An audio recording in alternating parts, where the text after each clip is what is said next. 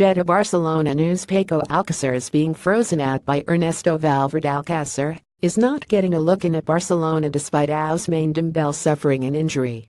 The Spain international is desperate for game time to boost his chances of making Julen Lopetegui's 2018 World Cup squad.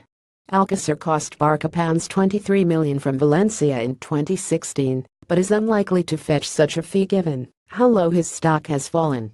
And according to Spanish website Diario Gol, Barca boss Valverde is not talking to the 24-year-old. Arda Turan and Thomas Vermaelen were told in the summer that they were surplus to requirements at the new camp. But Alcacer was expected to play a role under Valverde this season, having come off the bench in the Spanish Super Cup and started up front in their first La Liga game of the season, a 20 win over Real Betis. However, he added just one appearance to that off the bench and has not featured in the last 6 matches. Alcacer did not even make the squad for Barcelona's 10 Champions League win over Sporting Lisbon on Wednesday night. And Valverde have no guarantees when explaining why he left Alcacer out of his plans. Paco was in the squad for the Girona game. Who knows what will happen in the future, Valverde said. There are 24 players in the squad and y'all ask me every week about the players who aren't in the team.